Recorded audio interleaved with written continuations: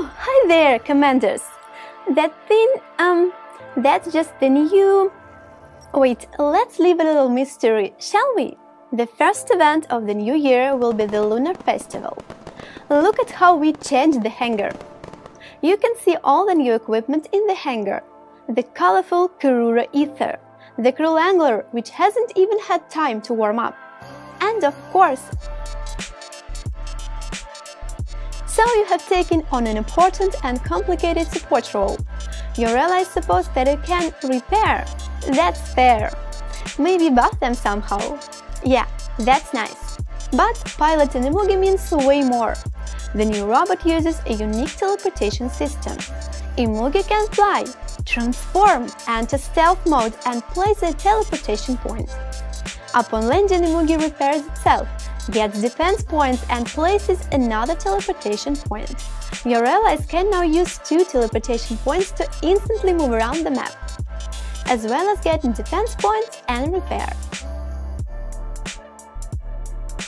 Each of these long-range lasers is a complete weapon system. 4 powerful lasers in each of them allow continuous fire. However, the guns quickly overheat, which temporarily disables them. A disabled laser reduces the overall damage, so make sure to take breaks to let the weapons cool down.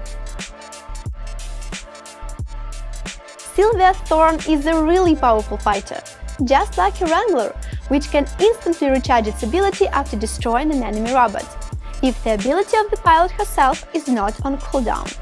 Oliver Stone once wanted to become a scientist, but the colony leaders ordered otherwise. Now he is one of the hunters and uses a special Hellburner. His robot gains 50% damage resistance while its ability is active. And finally, there is Mao Lin, a prodigy, perfectionist and genetic engineer. Piloting the new Imugi, Mao will be able to restore durability and increase the resistance of all allies in a small radius after landing. Some of the robots and a large number of weapons have been modified. Many of the old guns in particular have received buffs in this update. We are really interested in how this will affect the current meta, so blow the dust off the old guns. It's time to get back to our robot spiders. A full-fledged new mode is still in development, but you can now once again fight the Grey Swarm with your own robots.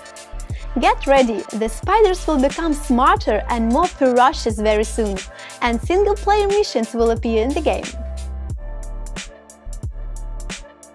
And finally, take a look at the new tasks. There is a variety of new goals. All tasks have been categorized for convenience. You can look through the entire task chain. We have also added interesting lore to the task screen. That's all for now. My teleport has finally recharged and I can go to somewhere warmer. See you on the battlefield, commanders!